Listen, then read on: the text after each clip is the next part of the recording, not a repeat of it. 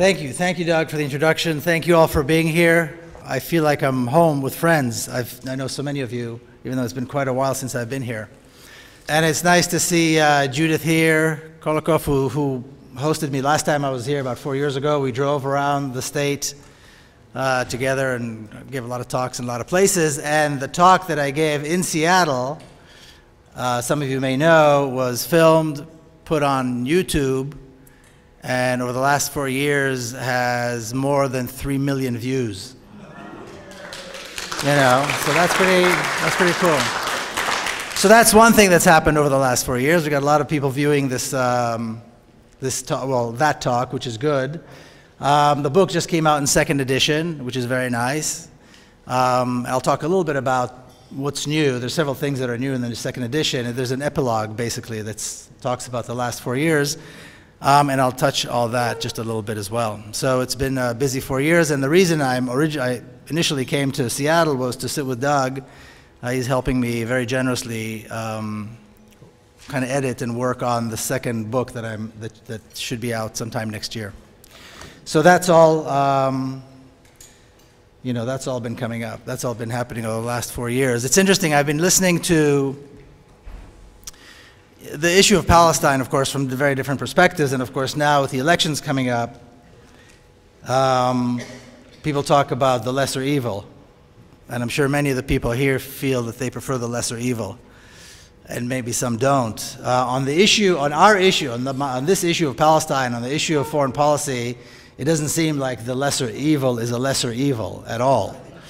We're looking at President Obama about to sign an agreement to give Israel $44 billion over the next 10 years, which is more than Israel's been getting so far. They're still negotiating.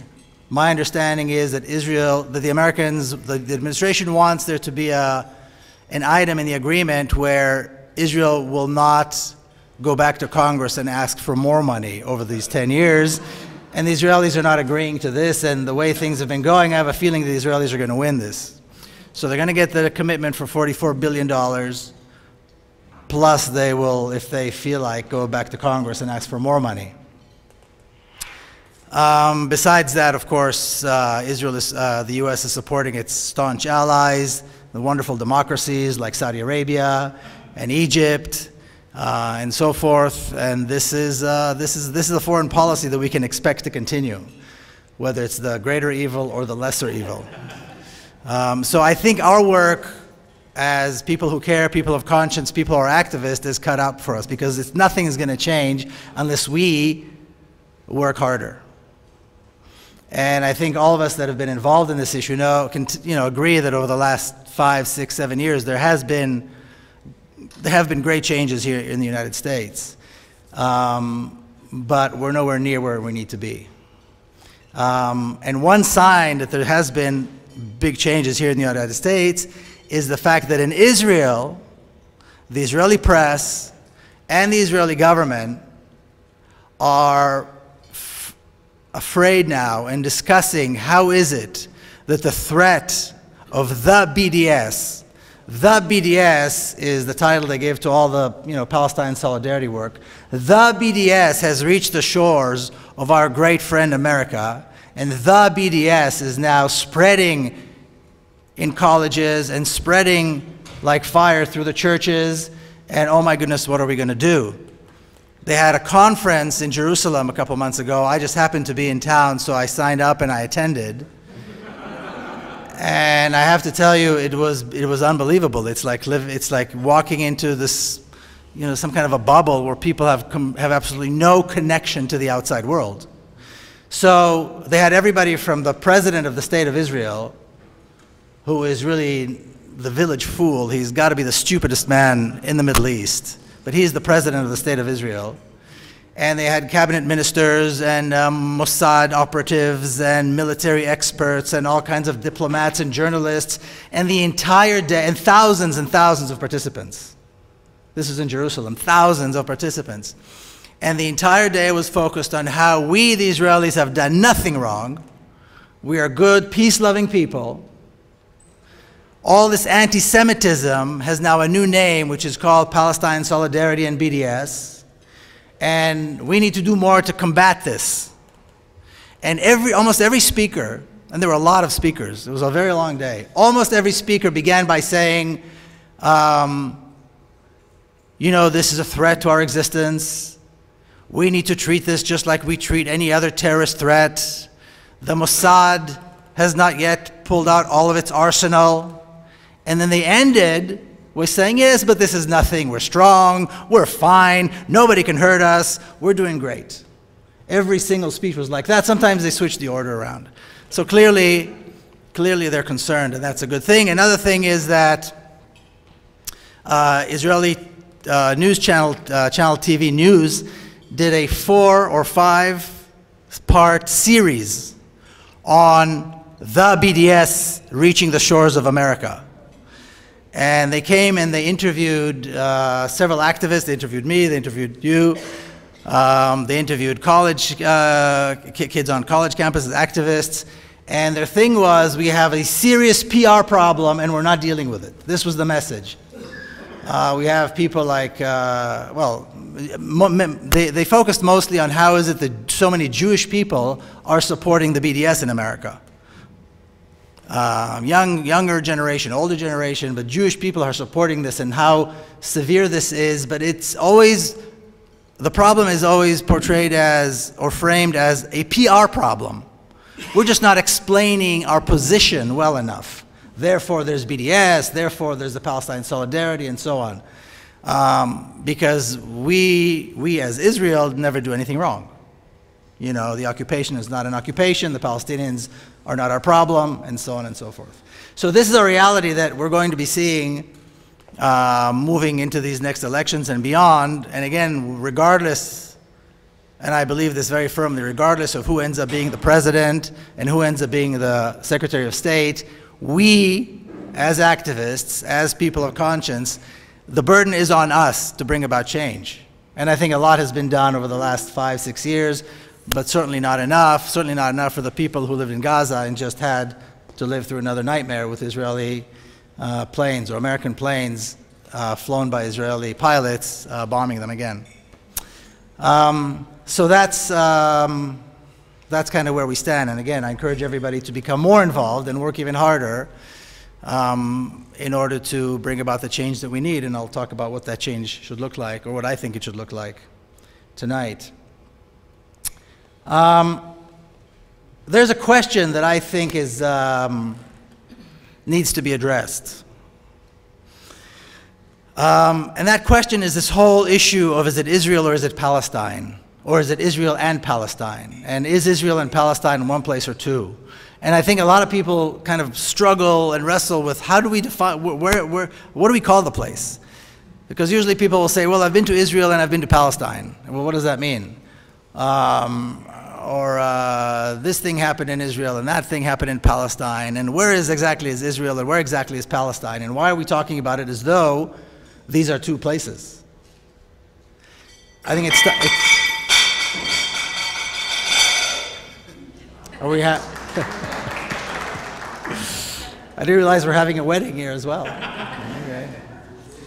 So is it one country or two? I think everybody here. By the way, how many people here have been there? Whatever you would choose to call it. Okay, so most of you know what I'm talking about.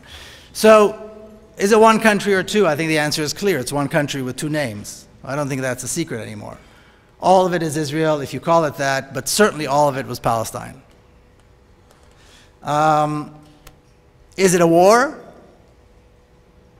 Is it a war that's taking place there? Or is it a struggle for freedom and justice? We have to define these things so that we are clear about how we move forward.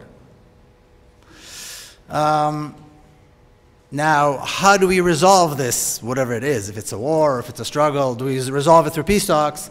Or do we resolve it first through resistance?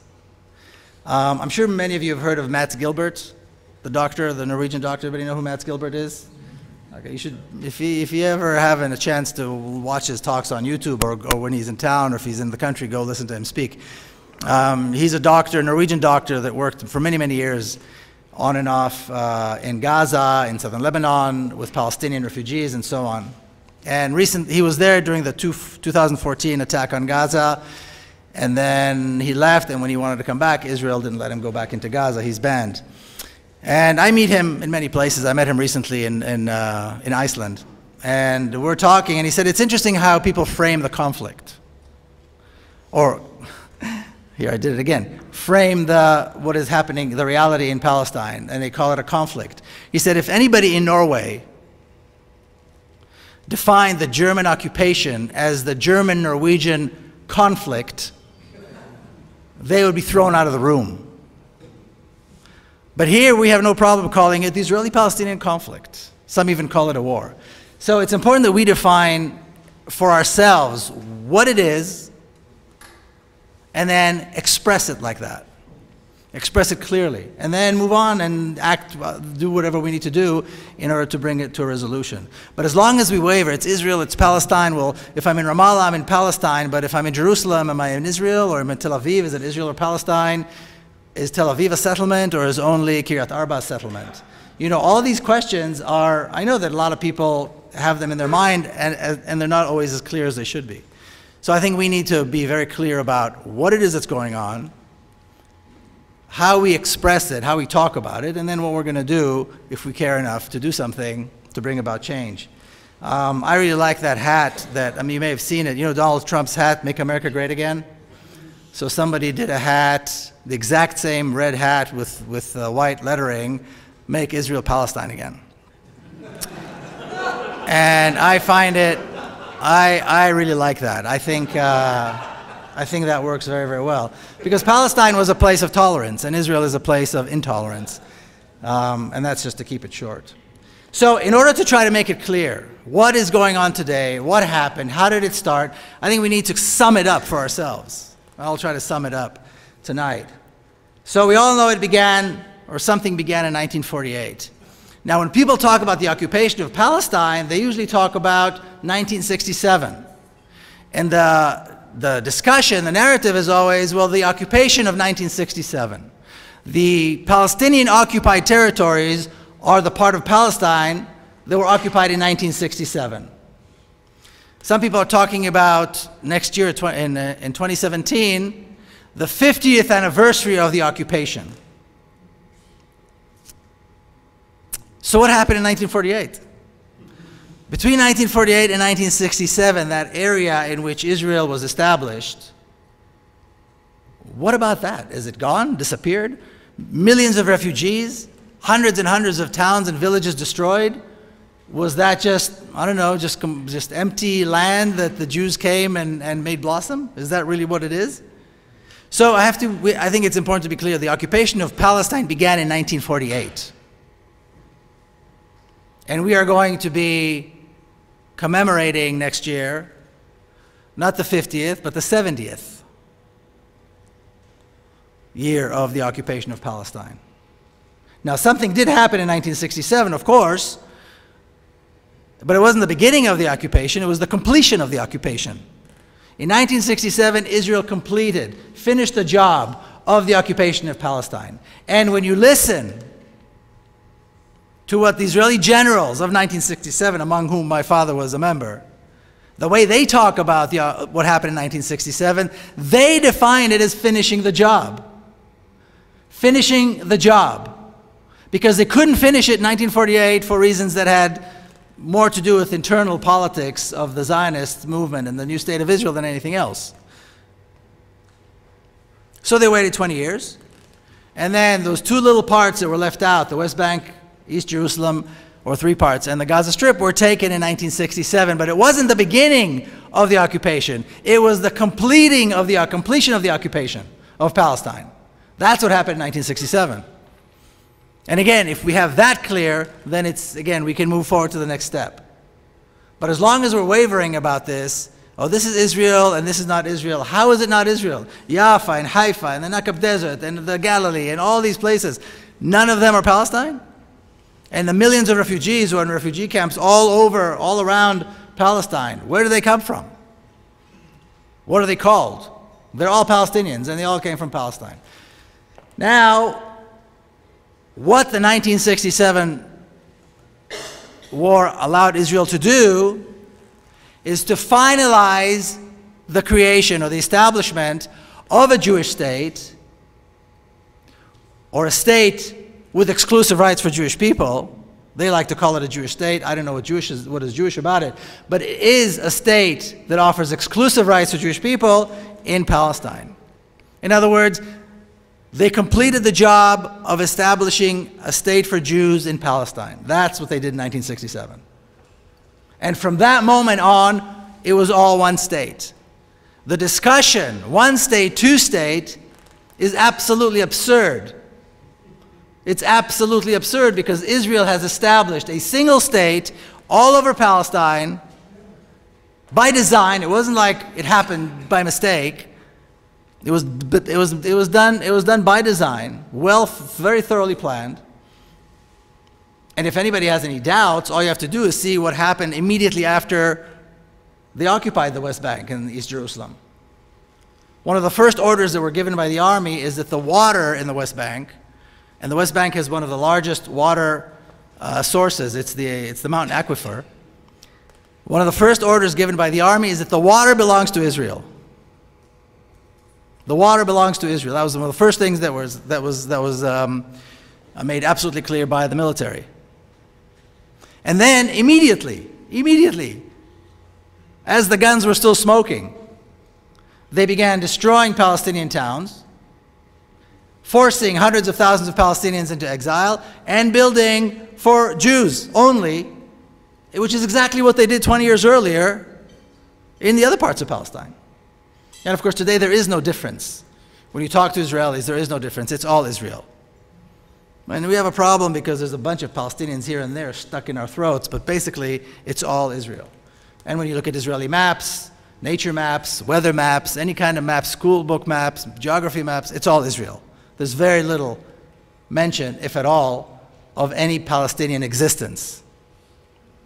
So again, we need to have this clear in our minds so that we can move forward with this issue, so we don't have these strange conflicts. I'm going to give you a little, and this, of course, what they did with Palestine. Crossed it off the map. So I'll tell you a little bit about what I did in the last 4 years and what I talk about in the epilogue, in the new edition. Probably the most, I don't know if the most significant, but in terms of my activism and my work, one of the more significant things that I was able to do was to finally visit Gaza. Now, I tried to visit Gaza several times, but there's a problem for me because I'm an Israeli national, and Israeli law does not allow Israelis to enter Gaza. So I tried a few times to go in through Egypt, but the Egyptian authorities are not much better than the Israeli authorities when it comes to Gaza, and I wasn't able to go through. And then one day I got a message on Facebook from a Facebook friend, somebody I'd never met before, asking me if I would consider visiting Gaza, entering Gaza through the subway, or using the subway. And it didn't take me very long to figure out what they're talking about. So I said, yes, of course. Now, to go from Jerusalem to Gaza is maybe an hour and 15-minute drive. Maybe an hour and a half, at the most. But this is what I had to do. I had to get up in Jerusalem, go to Tel Aviv. From Tel Aviv, I had to fly to Eilat in the very south. Then I had to cross the border into Egypt, into Sinai, which is where I met some people who were picking me up, and we had to drive to Rafah, which is where the tunnels are, which the subways are. This is they still had tunnels then. This is a couple of years ago. But on the way out of into Sinai, there are Egyptian checkpoints. And the Egyptian officers at that particular checkpoint didn't feel like letting us go north the way we should have gone. They said, no, you can only go south towards the resorts and the hotels. And there was nothing anybody could do. I mean, you can't argue with them, and you can't just go anywhere. You have to have a permit to go anywhere you go. So we're going south, and what are we going to do? We can't argue with the guy, but luckily the driver discovered that if he goes far enough south, then there's a road that he can take that eventually goes and meets the road that goes north. So it was supposed to take about 3-4 hours. It took us 14 hours. So by then, I don't know, we're sitting in Rafah already. And by the way, Rafah on the Egyptian side, I think it's probably even worse than Rafah on the Palestinian side, on the Gaza side. It's beyond belief. The poverty, I mean, it's poor, it's horrible. So we're sitting in somebody's home, waiting for the permission to go in through the tunnel. And I'm looking at the clock, it's about 10 o'clock at night. I left home in Jerusalem about 7 o'clock, and I'm realizing that this could have taken me an hour and 15 minutes. I would have been in Gaza. It was 14 hours. I wasn't even there yet. And then we got the permission to go, so we drive in a car in all these alleys. We stop by some house, and they open a gate.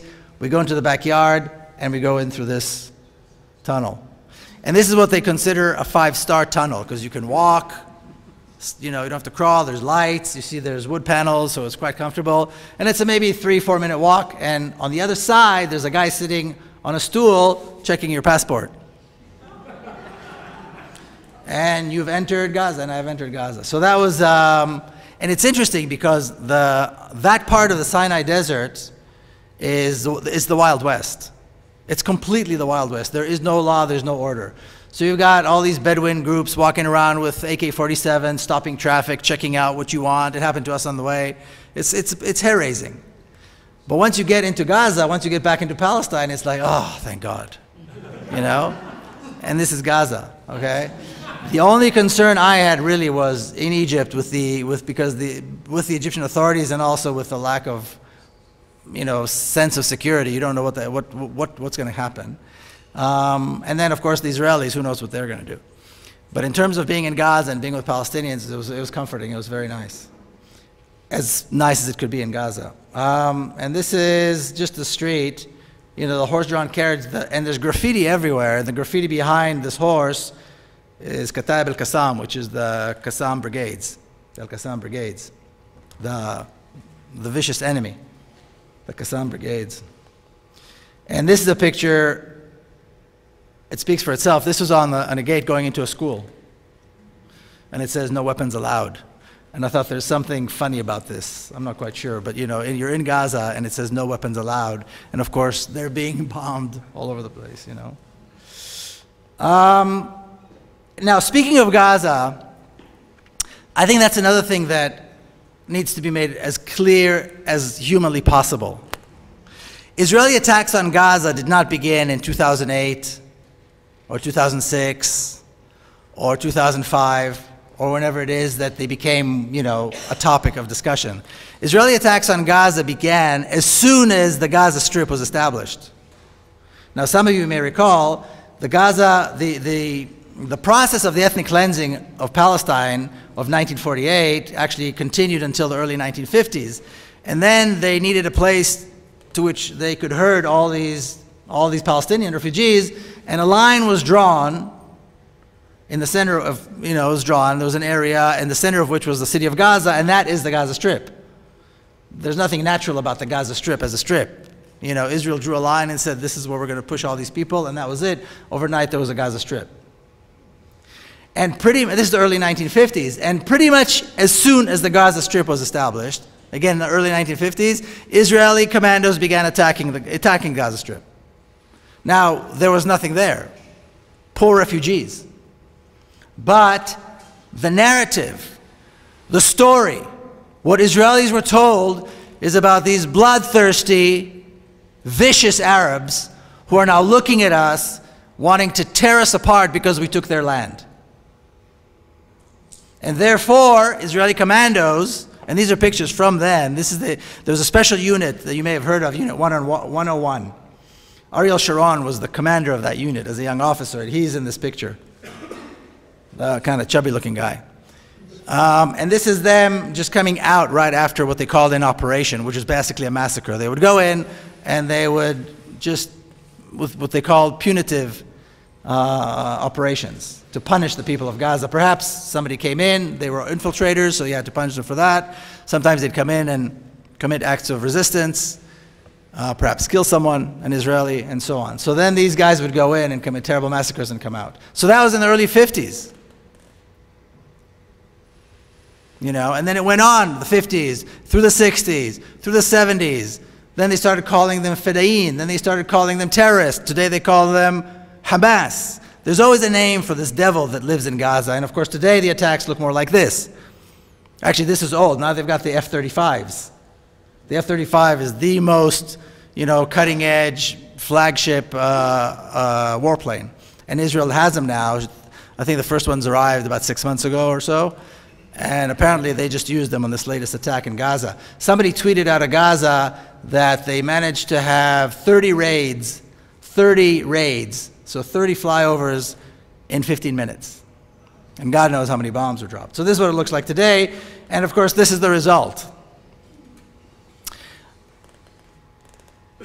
Now, there are two things that happen which I think are interesting. Number one, this is happening 5 minutes, not even 5 minutes from Israeli towns where people live like this, And I'm in touch with quite a few people in Gaza, activists and writers and so on. And you try to go on Skype and talk, but then now there's no electricity. Or now suddenly there's a bombing, or suddenly something has happened, and you don't know what's going to happen. Of course, there's no clean water, no access to proper food or medicine. And then this happens, and the second thing is nobody asks why. Why is this happening? Why is Israel so determined to destroy Gaza? What is it about Gaza that is so scary? There has never been a threat to Israel from Gaza. There's never been an army in Gaza. There's never been a tank in Gaza. What is the obsession? Why does Israel constantly attack Gaza? Nobody seriously thinks or believes there is a threat to Israel from Gaza. The other day they reported that the reason for the Israeli attack was that a Qassam rocket was heard being fired into Sderot. So they had to go and look for the rocket. And they had emergency crews looking for where this thing fell. In Gaza, when Israel shoots rockets, you don't have to look for it. It's right there. You can see it. So nobody seriously thinks or believes that there's any threat to Israel from Gaza. There never has been. So what is the obsession? And I think the answer to that is the fact that the existence of this human tragedy points very clearly to the fact that there is no legitimacy to the state of Israel. That a state whose existence created such a humanitarian catastrophe, such a horrible tragedy. And we're not talking about 1,000 or 10,000 or even 50,000. We're talking about 2 million people, 5 minutes away from Israeli cities where everybody's living like this. Perfectly fine. You wouldn't dream of not having water in the tap or electricity when you turn on the light. So there are only two options. One option, open the gates, allow the refugees to return to their homes, pay to rebuild what was destroyed, and create a normal kind of existence. But we can't do that because Israel doesn't want the Arabs back. We don't call them Palestinians, we just say Arabs. In Hebrew, Arabs is kind of demeaning. It's almost like saying nigger. Almost. So we don't want them back. Doing nothing is not an option because people are going to ask questions. So we kill them, bomb them, and blame them for being terrorists. And it works beautifully. It works absolutely beautifully. The world eats it up. Israel is bombing and bombing and bombing, murdering innocent civilians on prime time in one of the most highly visible places on earth.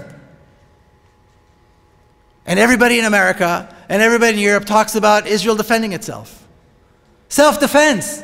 From what? Self-defense from what? Self-defense. End of story.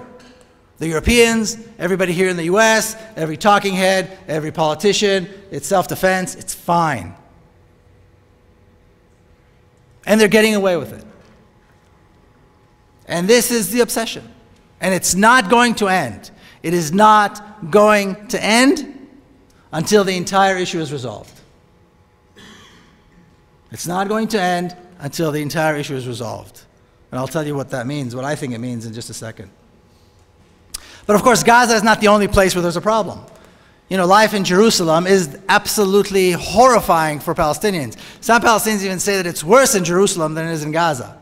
Because at least in Gaza, they don't have to deal with the soldiers and the Israelis all day long and every day.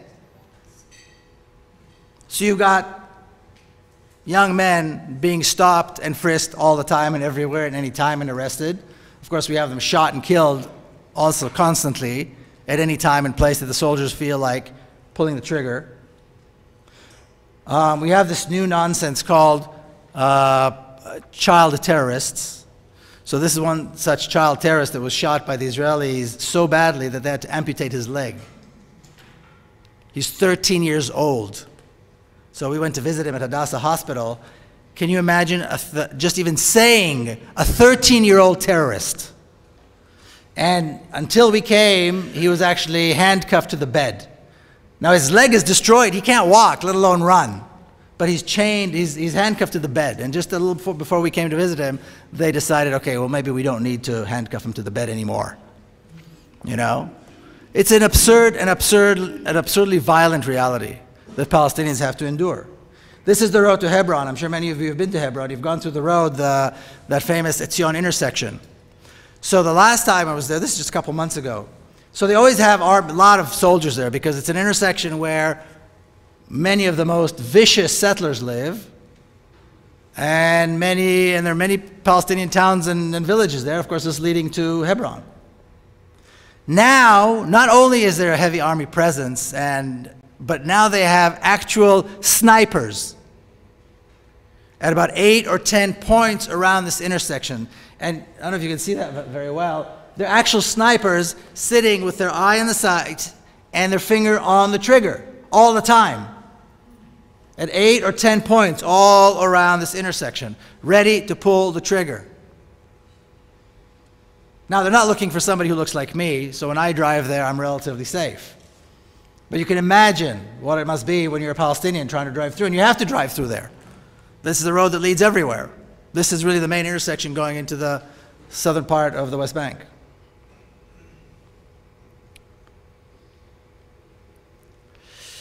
Now, the reality for Palestinians, we usually talk about Palestinians in the West Bank or Gaza. There are the Palestinians who are Israeli citizens, the Palestinians of 1948, which very rarely is talked about. There's an excellent book by Ilan Pape, who I understand is coming to visit, that very few people know about, and I strongly recommend. It's called The Forgotten Palestinians. And it's about the reality of the Palestinians who remained on the land and became Israeli citizens. The reality in which they live is so different than the reality in which Israeli citizens, Jewish citizens live, that there's no way for Israelis to even know that this exists. The best comparison, and this is a comparison that Ilan Pape makes in the book, and is very accurate. He says the model by which they live is the same model by which Arab regimes or Arabs in other countries live in their regimes. Their life is completely controlled by the Israeli secret police, by the Shabak. Every permit, every movement, every step, every application, they have to go through the Israeli secret police, and they really are in charge of their life. Never mind the laws, dozens of laws that discriminate against them and so forth. So that's the reality of the Palestinians inside of 1948. It's a choking, restrictive life. And again, The Forgotten Palestinians, I strongly recommend. But what I think is even less talked about is the reality in which Palestinians live and Muslims and Arabs live here in this country. And that is the topic, like Doug was saying, of my next book about the Holy Land Foundation. The reason I talk about the prosecution of that particular organization is because the Holy Land Foundation was the largest Muslim charity in America. It was a highly regarded, highly respected, highly successful charity organization, respected all around the world, led and run by people who were respected all across the country and in the Arab world. And bringing them down caused such damage to the Muslim and Arab and Palestinian community in America that is, again, it has to be told. It's a story that people it has to be told. the purpose of the establishment of the main purpose of the Herland Foundation was to provide aid to Palestinian refugees, Palestinian orphans, and this is coming from people who are immigrants themselves, came to America, made a life for themselves, developed a community, and now felt like it was time to give back. It was time to give back to the old country. And God only knows, Palestinians, not only in Palestine, but in refugee camps around Palestine, needed this. But they didn't only focus on that. They helped Palestinians, they helped people around the world besides that. When they were closed down after 9/11. George W. Bush, in December of 2001, just after 9/11, came out and declared that this was a terrorist funding network, that we finally closed down the major terrorist funding network. Their assets were seized. Later on, they were prosecuted, and now they're in jail. And in one affidavit, a social worker from Gaza was trying to describe how important they were to the community. They didn't help Hamas, they didn't deal with terrorism, they didn't do any of that nonsense. And he was saying that the HLF has been able to significantly alleviate the suffering of thousands of Palestinians. Now, what they did was not only help the Palestinians who were poor, but they were using local merchants. They were using local food, local merchandise. So they created an economy in a place where things were very, very severe. The reality was very severe. And when you had the Intifada, the uprising, and when you had all kinds of issues, problems that were coming up, thousands are arrested, many, many were killed, they were supplying the much-needed aid for these people. And then when they were closed down, that was it. So merchants weren't being paid, students didn't get their scholarships, poor didn't get the food aid, and so forth. And it was a major, major blow to people in Palestine who are in need, and to the Arab and Muslim community here in the United States. And just to give you a list of the places and the events and tragedies in which they gave aid. New York in 9/11, they were there. Oklahoma City bombing, they were there. Flooding in Oklahoma and Iowa, they were there. The LA uprising, they were there. They had a they had like a soup kitchen in Patterson, New Jersey, and then all over the world. Earthquakes and floods and war and so forth. They were always there to help, which is why they gained a lot of respect around the world. And what's interesting about the process of criminalizing them and bringing them down is that the people who were behind this created a reality in which charity to Palestinians is considered supporting terrorism. Now, how do you do that? How do you create this narrative? How do you twist things around in a way that charity is equated with supporting terrorism? It doesn't make sense. Well, this is how. For example, there are two examples. One is the word shaheed, the word martyr. When they were helping orphans, then, or in order for them to give aid to orphans, they were given lists of children with all the details, their age, the family situation, income, how the father died, and so on. Well, in Arab culture, you don't say that somebody died in vain. So very often, people are called a martyr when they die, regardless of how they died.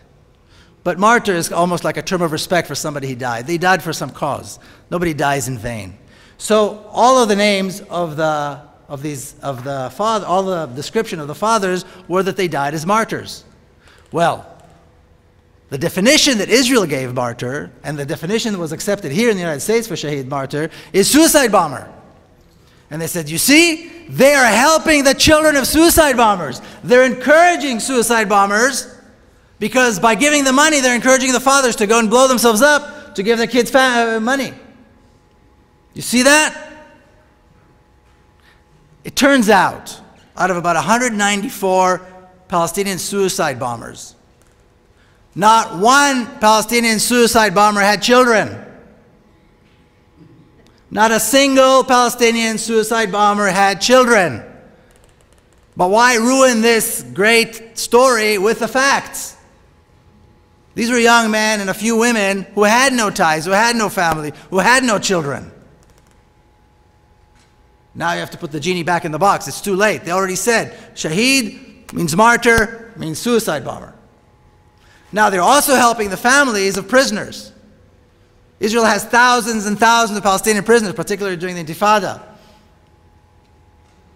The number grows. Why are they in prison? Because they're terrorists. Israel doesn't imprison just anyone. They are in prison because they're terrorists, and now these guys are giving money to their families to encourage them to become terrorists with money. This is the narrative. Never mind the fact that according to Israeli sources, the vast majority of Palestinian prisoners in Israeli jails have never been charged with acts of violence. They're political prisoners.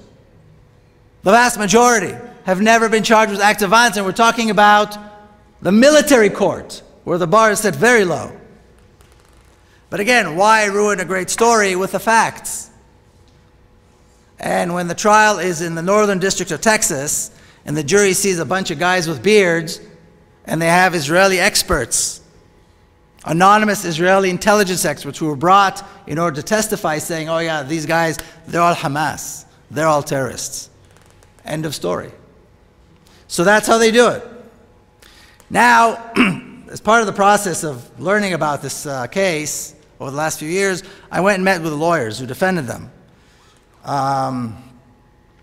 And John Boyd, he's an attorney out of Albuquerque, defended them. And this is a quote from him. And he said, please quote me on this. And this is not the worst thing he said about the judicial system and about the process. He says, the entire judicial system was taken hostage. The Constitution, laws, and government agency regulations were suspended. Pressure by Israel, post 9/11 hysteria, and the cowardice of the judiciary were behind this. And he said things that are far worse that I am going to put in the book, of course. But judge after judge, appellate court after appellate court, saw that things were wrong, saw that the evidence against them was nonsense, but said, yes, but the government said it's national security, so off we go. You know. And because of this, 5 men are in jail. 3 of them I already met in prison. I was supposed to meet a 4th one, but the prison authorities, for some reason, took away my permission to visit him. It's a very complicated process. This is Abdurrahman Oude. He was in New Jersey, working in New Jersey, got 15 years. This is Mufid Abdul Qadir. He is the brother of Khalid Mash'al, who is the political head of Hamas. He really did not even work for the Holy Land Foundation. He was just a volunteer who would show up at events, but it's a good story because of his brother. So he's in there for 20 years.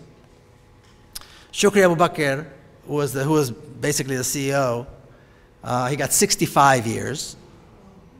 65 years. And the 2 other ones, Ghassan Elashi, also got 65 years. And Muhammad al-Zain, who's actually from San Diego, got 15 years. Now, all of these guys are, I'm 54, the youngest one among them is 57. So when you're 57 and you get 65 years in prison, or even 20 years in prison, that's a lot. So this is a story that Americans need to come to understand, because I think there's a sense in America still, even today, that the judiciary is kind of unaffected, uncorrupted. Maybe that has some problems, but basically it's not like the politicians. But it's not true. The long reach, and I know this sounds maybe a little strange, but the long reach of the Israeli lobby and the pro-Israeli groups in America have tainted and contaminated the judicial system. And the Holy Land Foundation case is only one. It's only one of many cases, but I think it's the most important because it was the biggest. So that's what the next book's going to be about. Now there's this issue, Doug and I talked about this on the way. There's this issue of we are all against violence. And so we should all talk, and we're all for dialogue, and we're all for sitting together and discussing in dialogue and so forth. God forbid that anybody would talk about resistance. God forbid that the Palestinians would dare to stand up and resist. God forbid that they would dare tell Jews that they don't want them in their country, let alone from time to time maybe try to kill a soldier who is there illegally, who is there in order to kill them.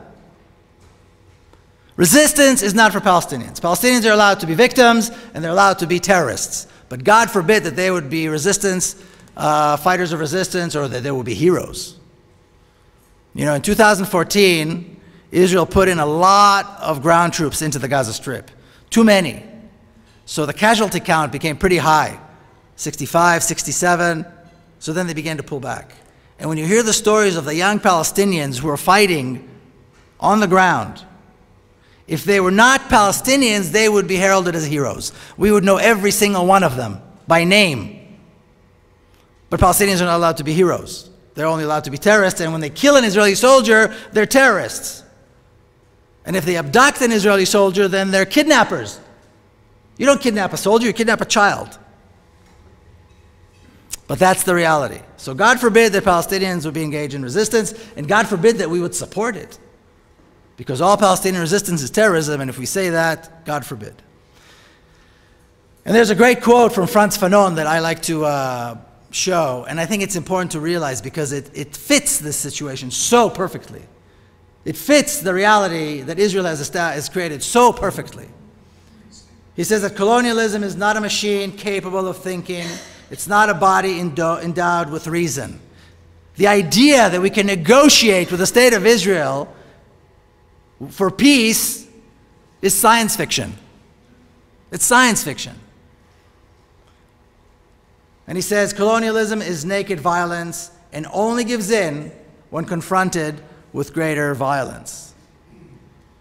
The 20-year brutal occupation of southern Lebanon only ended because Hezbollah was able to kick the Israeli army out more than once.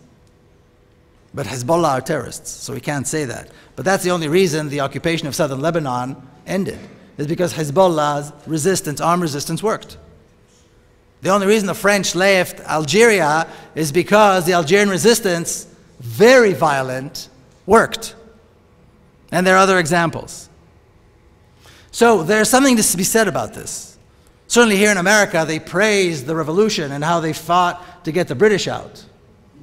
So it's all, I guess it's a matter of geography if somebody's a terrorist or a freedom fighter.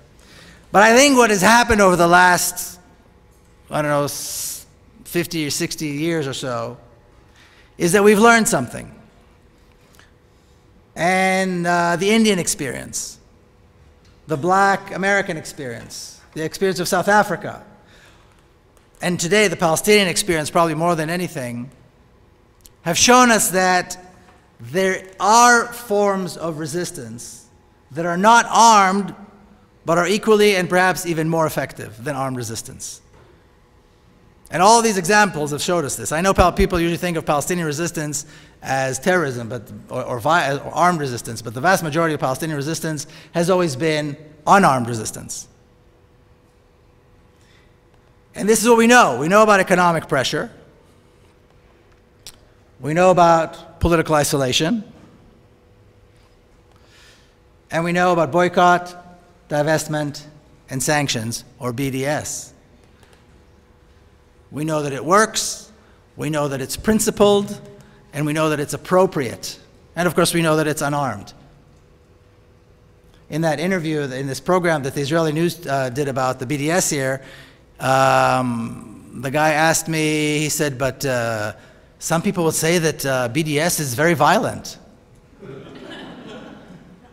What do you say to that? What do you say? I don't want to say the word that you're supposed to say. You know, it's not appropriate. What do you say? You know. That has to be the name of the game. Mario Cuomo in New York signed an anti-BDS bill. There's a whole map now, I don't have it with me, but of states where anti-BDS legislation passed. And New Jersey just passed, and funny, because next month I'm going to be in both states and I'm going to be speaking in state institutions. And they specifically asked me to talk about BDS, to violate these stupid laws. And of course, there's not a single activist who wouldn't be happy to be arrested for violating these stupid laws. So all these laws are doing is really energizing us, energizing activists to promote BDS. And another phenomenon that we see, that I've seen over the last few years completely change the conversation on Palestine, are students on campuses, Students for Justice in Palestine. Here they call them super, I think, right? Students for Justice in Palestine, these young student undergrads on campuses, have changed the way the issue of Palestine is discussed in this country, has given it legitimacy, and has pushed it through some very, very difficult obstacles. Not the least of which are the university administrators who don't know how to deal with them, and wish they would all disappear, and they don't. You know, so every time I get an invitation or a call from somebody who's opening, or a university that's starting an SJP branch, you know, I try to do everything I can to support them, and I hope you guys would do the same. But this is the reality. This is all resistance. It's not solidarity. Students for Justice in Palestine is not solidarity. Going on a trip to accompany young Palestinian kids in Hebron is not solidarity. It is resistance. And it has to be viewed as resistance. Which is why so many accompaniment programs, I'm sure many of you know this, when you come to Tel Aviv at the airport, you have to lie. You can't tell them why you're there. The more charitable the work, the more non-violent it is, the more friendly it is, the more afraid they are at Tel Aviv airport that you would like to let you in, you know. This is all resistance, and I think we all need to view it as resistance. Resistance to apartheid, resistance to oppression, resistance to the brutality that exists in Palestine today. So I think I'm almost done here, but I think there's one thing that we all are obliged to do. All of us who are sitting here, all of us who are, as they say, rich, free, and alive all at the same time. We are all obliged to find hope and pursue it. None of us have the luxury to say this is hopeless. None of us has the luxury to say there's nothing we can do. Because we are probably the richest and freest people on earth. And that we would say there's nothing we can do. Never mind the fact that our tax dollars, 10 million of them every single day, go to Israel to oppress the Palestinians. So I think it's something we must take upon ourselves to do, is to find hope. And the question is this: where do we find hope? In an occupied Palestine with exclusive rights for people like me, which is what the state of Israel is, that bombs innocent civilians and kills them as a matter of policy, that has racist laws. I don't know if you know this. There are about 12 million people living in Palestine. Palestine/Israel, I suppose, okay? 12 million people. About 6.2 million of those are Palestinians, making the Palestinians a majority. And you can ask Ilan Pape about this when he comes. The majority, the Palestinians, are allocated 3% of the water in the country. Because Israel has its own water authority that governs the water supply and allocates water. Palestinians, who make up the majority of the people, are allocated 3% of the water. So you never know if you're going to have water in the tap. Or you may know that you have about 12 hours per week. And if you've been there, you know that across the street, literally, there is an Israeli town, a Jewish town with green lawns and swimming pool. You wouldn't dream of being in a Jewish town where there's no water in the tap, or taking a shower 3 times a day if you want. This is Israel. There is no other Israel. I was talking to somebody, a J Street representative, the other day. You know, they have this idea of this pie in the sky, kind and generous, peace-loving Israel. It doesn't exist. It never existed. So, is there hope in that? That's a decision a question we all need to answer for ourselves. Or perhaps we can find hope in a free, democratic Palestine. A Palestine with equal rights, a Palestine with respect for human rights, a Palestine with justice and freedom. Which of these two possibilities presents more hope? Because these are the only two options. In colonialism, with racism, you're either for it or you're against it. There is no gray area. There's no gray area on these issues. We either oppose it or we support it. And here, particularly in the United States, if we do nothing, we support it. Here in America, if we do nothing about the injustice, we support it because it's our tax dollars. So which one of these two options presents hope? I would argue it's the second one. And I would argue that that is where we must focus all of our energy, all of our intelligence, all of our time, and all of our money on making, like I said earlier, making Israel Palestine again, establishing and replacing this racist apartheid regime that has been occupying Palestine for 70 years, 7 decades, into a democracy with equal rights. That needs to be the banner behind which we all stand. And I'm going to leave you with this image right here. These young Palestinian children live in a refugee camp. I took this picture.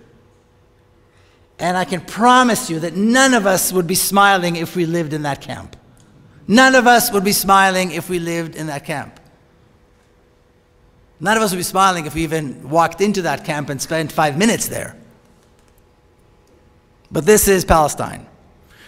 Mahmoud Darwish, the Palestinian poet, said the Palestinians are infected with the incurable malady of hope. You know, and this is what this represents. And I really encourage you to wrap your heads around this idea of free Palestine. When we say, and I saw a bumper sticker on somebody's car, I liked it, like the one I have here.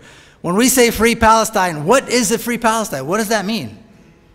We have to be absolutely clear. What is a free Palestine? A free Palestine, I believe, means a Palestine without checkpoints, a Palestine with equal rights, a Palestine with no military presence, a Palestine without bombing, without racist laws. That is a free Palestine. A Palestine where everyone is free, as opposed to a Palestine where you have the prison and the prison guard. A Palestine where the refugees are welcome to return.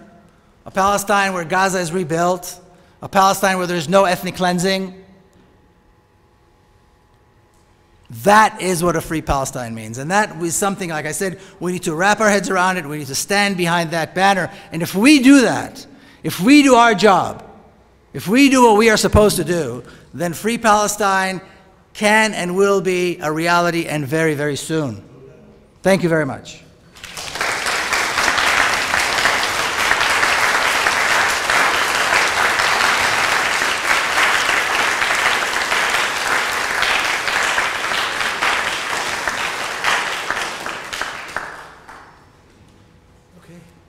Have time for questions and answers, about 15-20 minutes. Let me just preface that by saying, when I say questions, I mean questions. I don't mean speeches.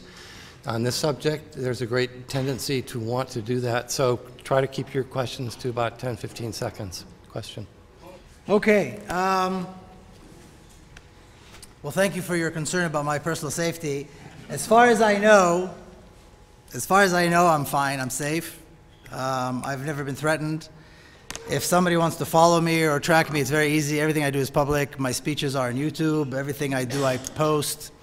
So it's really not that hard to track me. And if they do track me, if they want to spend their money and their resources on it, they're welcome to do so. But I don't feel any threat. I think part of it has to do with the fact that oh, I'm sorry. The reason I feel that my personal safety is not in any kind of, there's no problem when I'm there, and you mean by the Israeli authorities, I'm assuming. You have been in prison too. Well, I haven't been, I've been arrested and I've been on trial, but this is only because I was at a protest causing as much trouble as I could. and so I have been arrested in protests in the West Bank.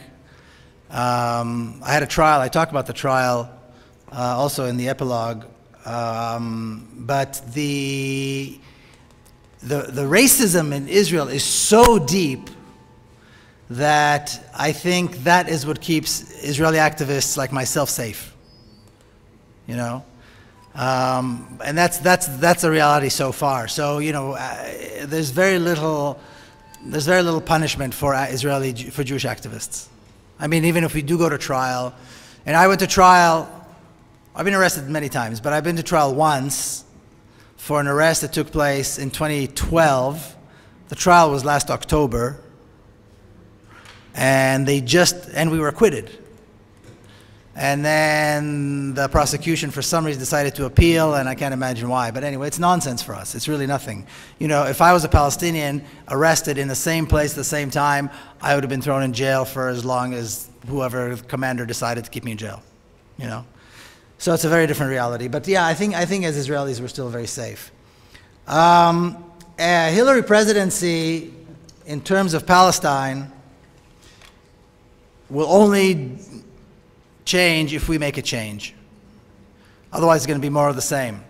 Like I said earlier, President Obama is committing now $44 billion in foreign aid over the next 10 years, which is absurd. Why does a fully developed country need foreign aid, get foreign aid anyway? And so much foreign aid. But anyway, so he's promised that. It's a foreign policy that I believe will continue. It's a foreign policy that sees monarch dictators as our allies in Saudi Arabia and in Jordan, as our great, wonderful allies. It's a foreign policy that says, on the one hand, we will not forsake our Egyptian friends, yet supports the coup leader, the leader of a military coup, instead of supporting the democratically elected president who is in prison. So are we forsaking the Egyptian people or not? You know, and we know, and everybody knows very well that in Egypt, the military commanders take the foreign aid into their pockets. And they also get about $2 billion a year. And that's not going to change. This is the vision of the foreign policy of a Hillary Clinton policy. It's not going to change unless we force it to change. Apartheid in South Africa would not have fallen unless people had forced it to fall. Jim Crow would not have ended unless there was a movement to end it. None of these things are ever going to change top down. Never. Politicians will only do the right thing if they're absolutely forced to do so. And it's our job to force them to do so.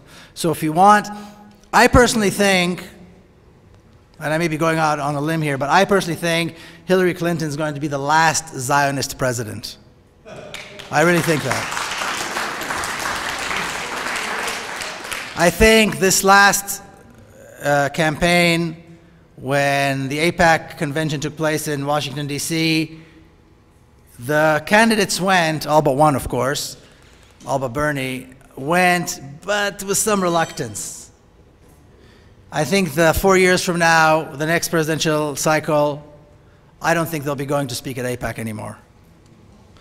And I really think that Hillary is going to be the last one, but we're going to have to make it happen. It's not going to happen if we sit and do nothing. We can make it happen, and I believe the momentum is there, and I believe the movement is there, based on the changes that we've seen over the last 5-6 years. But it's not going to happen on its own, and it can change or not change based on what we do. But in terms of the vision of foreign policy, this is the vision of the foreign policy. There used to be, I'll just give you another example. There used to be a group of countries that Israel defined as the refusal front. It was before the axis of evil, it was the refusal front. And that's what Israel called these countries. They were countries that refused to deal with Israel and refused to deal with the United States. Okay, you ready for the list? Iraq, Syria, Libya, Yemen. All of these countries are now in rubble. All of these countries are now destroyed. Okay? So there's a foreign policy here which is very, very dangerous to people, to other people. And definitely, clearly supports a very myopic Israeli agenda. So I think we need to do something about that. And if we do, it'll be good for everybody. And if we don't, then I think things won't change.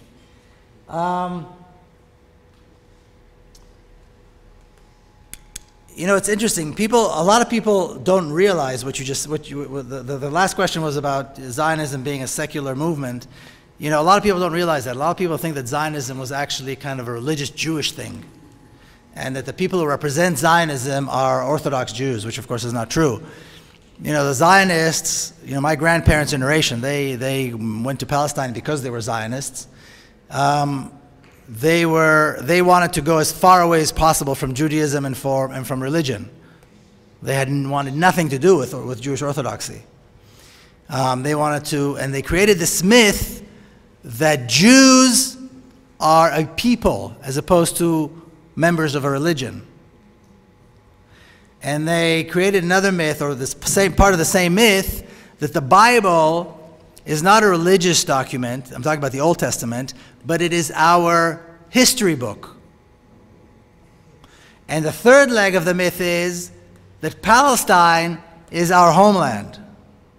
And that's what Zionism, these are the three pillars that Zionism rests on. Now look at the color of my skin and tell me if you think I came from Palestine. My ancestors came from Palestine. Okay, my ancestors came from somewhere in the Ukraine. But this is what Zionism rests on, and of course they were very secular, and not only Orthodox religious Jews, but most Jews rejected this crazy idea. Most Jews rejected Zionism, and eventually, for all kinds of different reasons, it became more acceptable. Now, today, there's a very interesting process where Orthodox Jews, or certain groups within the Orthodox Jewish community, are warming up to Zionism and even becoming very Zionists and happy to serve in the army and become settlers and so on, while other Orthodox groups are out in the streets saying, we will never serve in your army.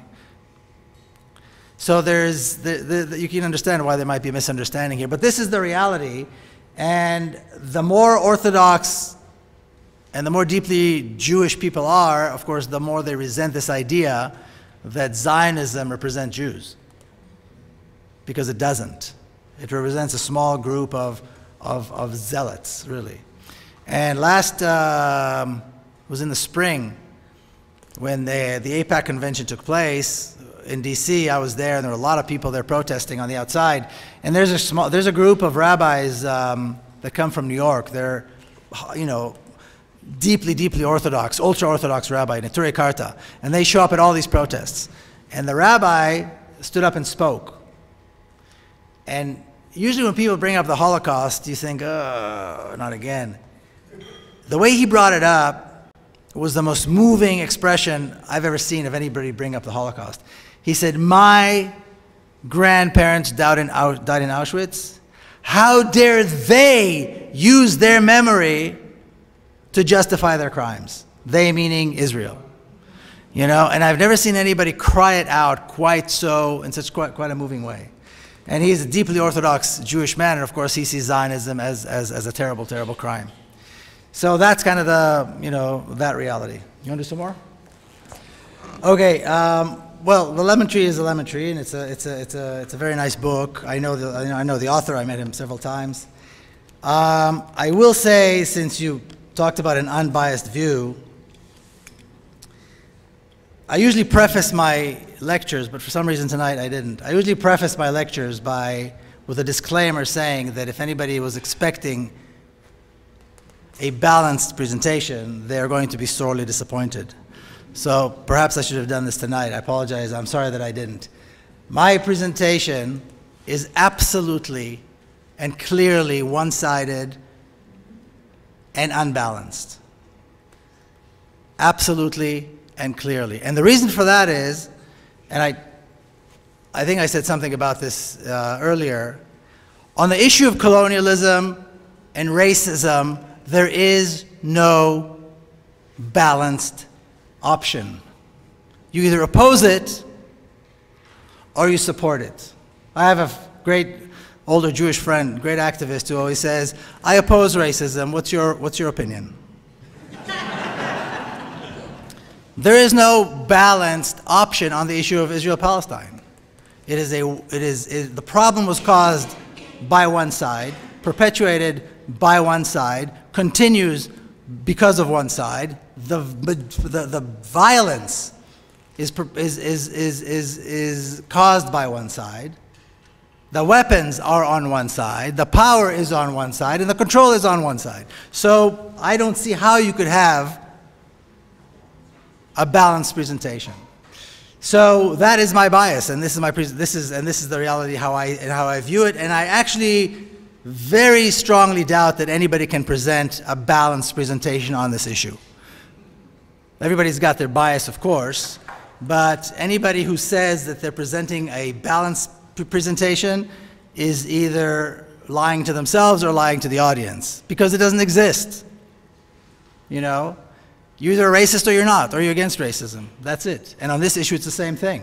It doesn't matter if we're talking about blacks and whites, if we're talking about Palestinians or Israelis, or if we're talking about any other issue.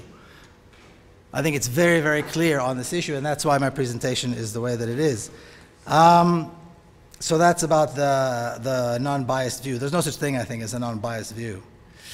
How do you make Americans care about anything? Well, you know, that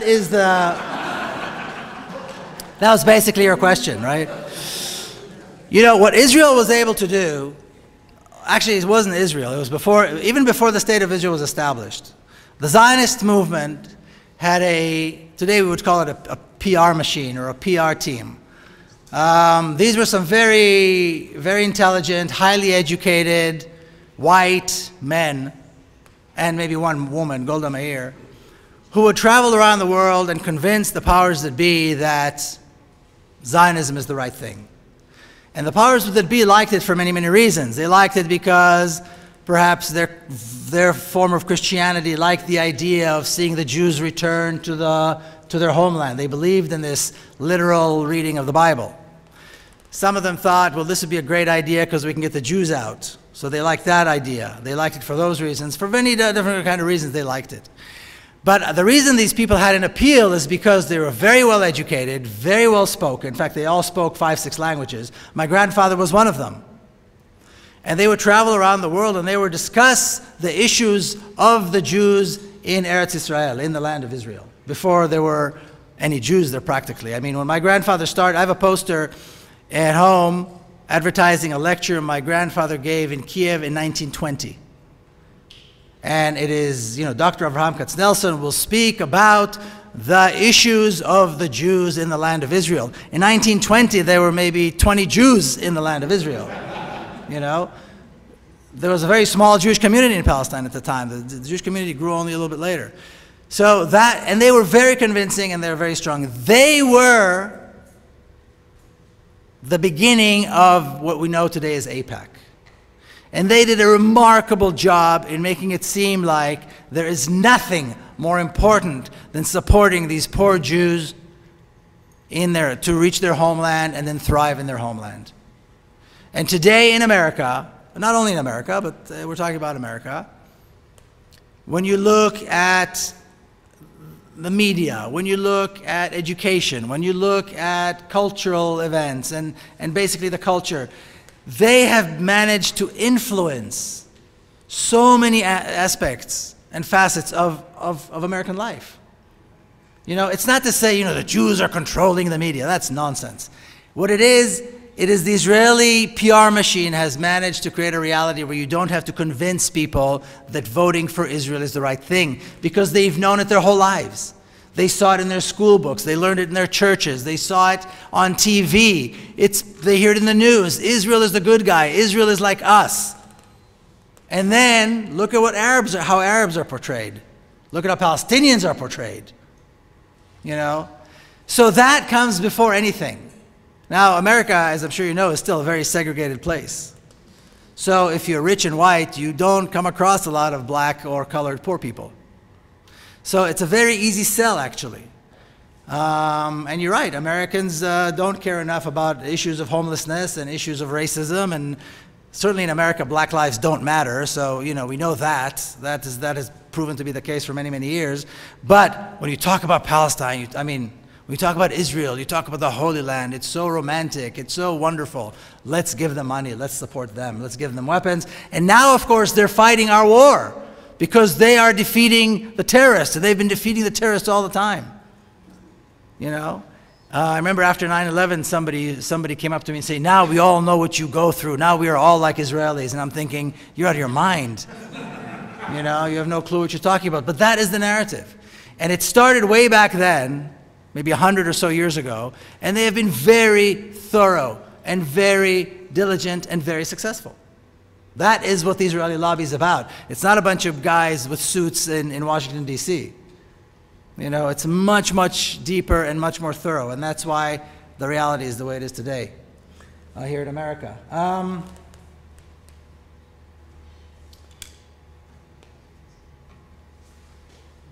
Well, the issue, like I said before, the issue, I'll start with the end. You know, the World Vision thing is exactly like the Holy Land Foundation thing. Any charity to Palestinians needs to be interpreted as terrorism, because the narrative is the Holy Grail.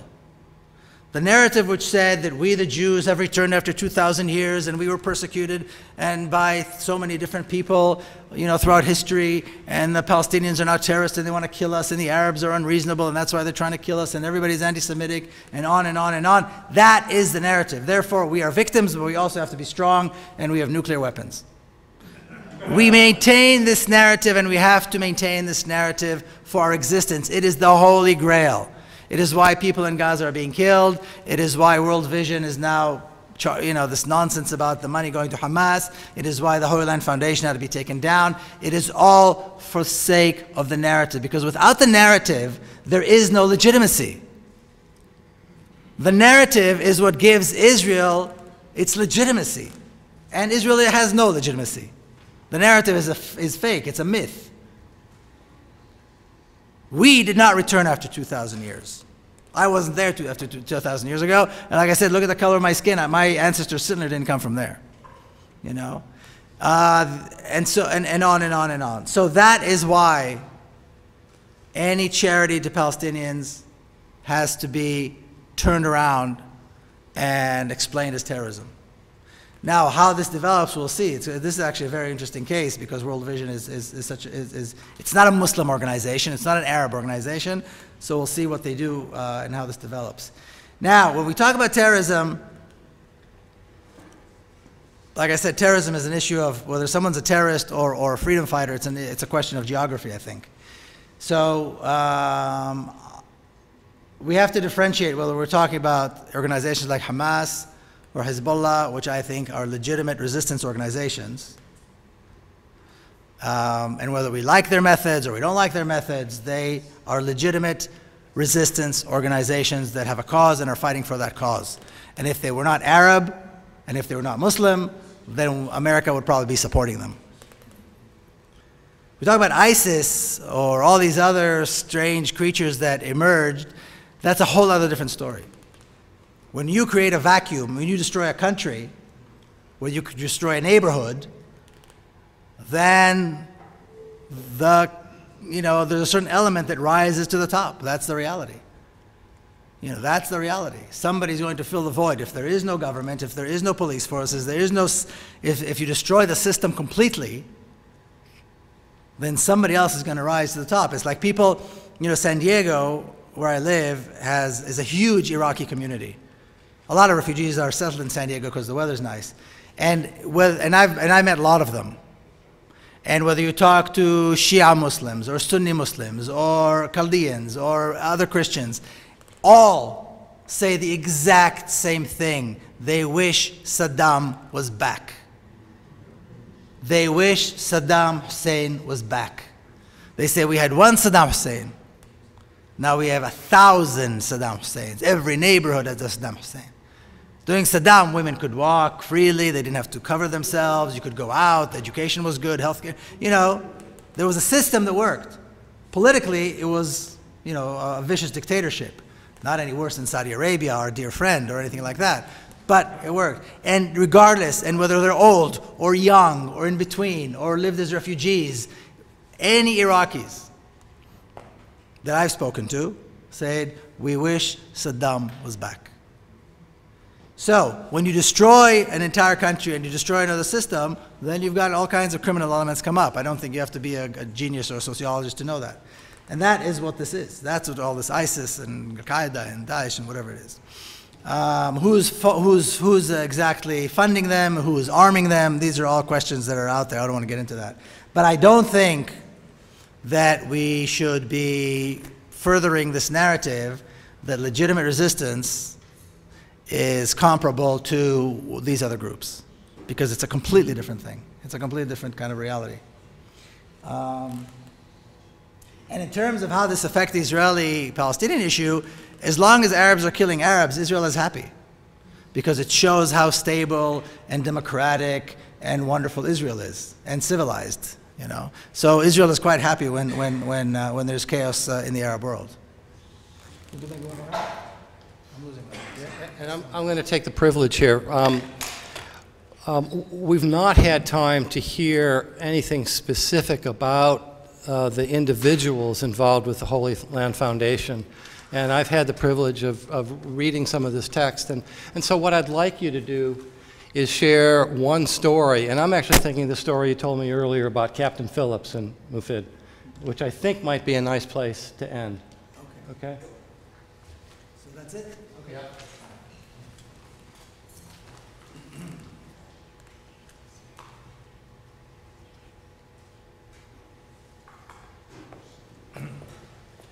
Okay, has everybody here seen the movie Captain Phillips? Or at least familiar with the story? Anybody know? Okay, I'll give you the thing. And then I'll tell you why it's relevant. Okay, the story of Captain Phillips, you may recall that several years ago there was this this issue of big tankers and large tankers, large boats, commercial shipping were being hijacked, I suppose, by Somali pirates. And what they would do is they would go out into the ocean, they would hijack the tanker, take control over it, take it back to Somalia, get the ransom money from the insurance companies, and then release them. And they did this many, many, many times. And at one point, I guess the US government decided they'd had enough. I guess the insurance companies had had enough. And they sent the Navy SEALs. And this one particular case, which the movie Captain Phillips was about, the Navy SEALs intervened. They killed the so-called pirates. These are young Somalis, you know, basically with a rickety little boat and AK-47s. And they arrested the captain, who was a 16-year-old Somali kid. He was sentenced. For some reason, the judge decided they were going to try him as an adult, even though it wasn't clear that he was 18. And he was given 34 years in prison. And he is at a special prison called Guantanamo North. That's what it's nicknamed. It's called the Communication Management Unit. It's a special prison that was created for terrorists in the US. There's one in Terre Haute, Indiana, and one in Marion, Illinois. And he's in the one in Terre Haute, Indiana. Now, why do I know this? The story of the Holy Land Foundation has so many facets and has opened my eyes to so many facets of the prison system, of what it's like to be Muslims in the prison system, of what it likes to be, you know, terrorists in the Muslims in the prison system, and so forth. So one of the gentlemen who's in prison, about which I'm writing, Mufid Abdul Qadir, I visited him a couple of weeks ago, a week and a half ago actually, in prison. He's in Kentucky now. Never mind, they move them from prison to prison all the time. And he told me that 2 weeks earlier, his wife received a letter from this kid who was the so-called captain of the ship, the Somali kid who was with him in the prison. Mufid was in that prison with him. What was the letter about? Well, when this kid came to the prison, imagine a kid who his entire life was homeless. From the age of 6 or 7, he was a child soldier. At some point when he was 14, 15, he figured out how to work the GPS, go out in the big ocean, bring in these big tankers, and collect millions of dollars. He never went to school in his life. Of course, the millions of dollars went up the chain of command to some warlord. That's what he did. So he was brought into this Guantanamo-type prison here in the United States.